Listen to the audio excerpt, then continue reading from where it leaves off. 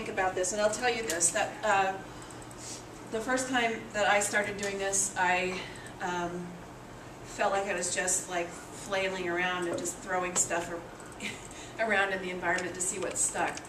But everything is undoable. You can't damage any file in this. In these programs, they're all designed so that they don't. You don't do anything permanent to your original file. In other words, so if you make a mess of your project, it's fine. You won't have hurt anything, and you can always start over.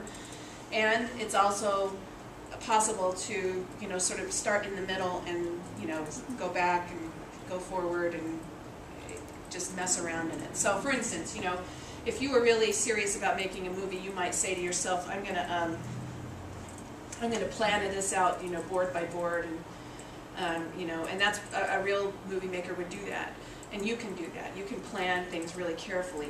But I also think it's useful to just get in there and play with it and see what happens when you play with the files. That gives you better ideas about what you can do.